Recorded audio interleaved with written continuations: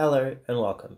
My name is Andrew Aldemoni and I'll be conducting a presentation on aircraft systems, specifically the Autopilot system. The Autopilot system, more commonly referred to as Automatic Flight Control System, was introduced in 1912 by Lawrence Sperry, inspired by his father Elmer Sperry, who invented the gyro compass that was used on naval vessels as a means of navigational assistance. It is highlighted as a monumental achievement in the marine defense industry.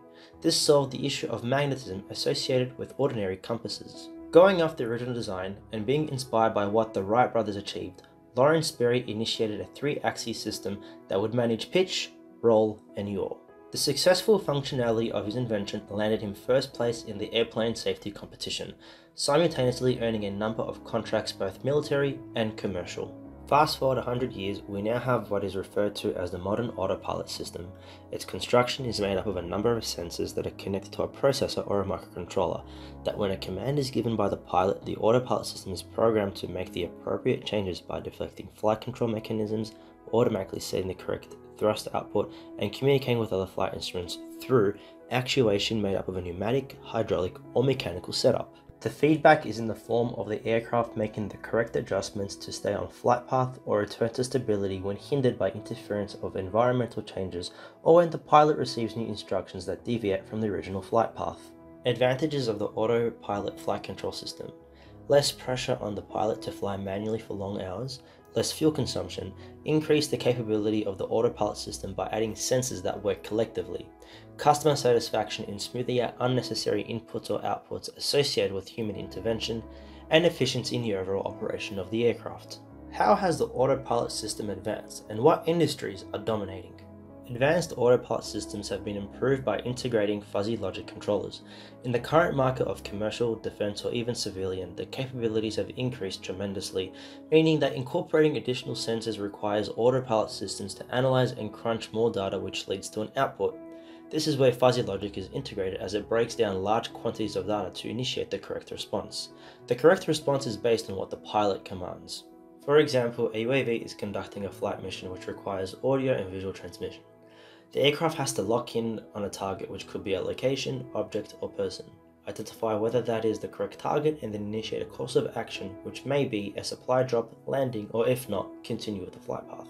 The module shown here is a breakdown of how the circuitry is designed. As you can see, the gyroscopic instruments are made up of an accelerometer, pitot sensor, which work in conjunction with other flight instruments.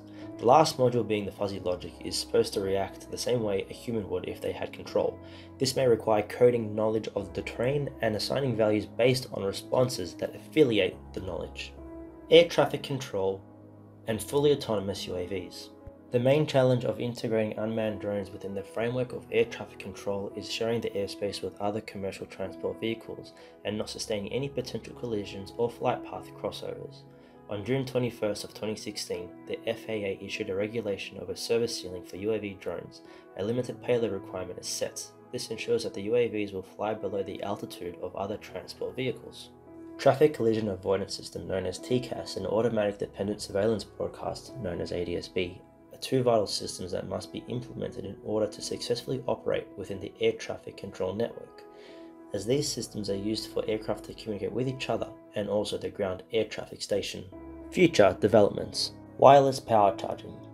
Through laser beam technology, or officially referred to as laser beam transfer, a laser beam of a specific wavelength and frequency is shot at a UAV's photovoltaic cells.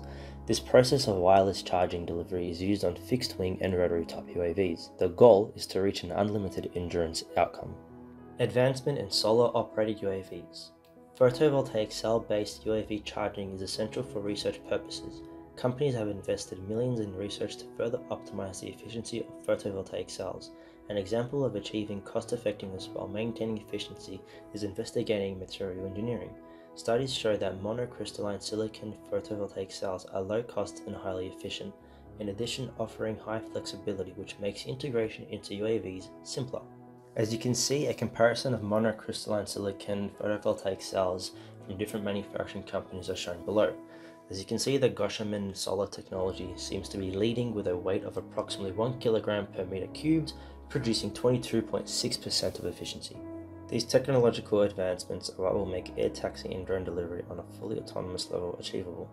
In addition, certification will be required to communicate with air traffic control ground units. The future applications in the commercial market are UAVs and MAVs being used as a logistical approach for delivering supplies in hard-to-reach places, parcel delivery, and potential air travel.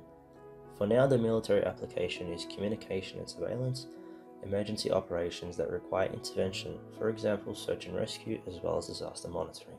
Thank you for watching.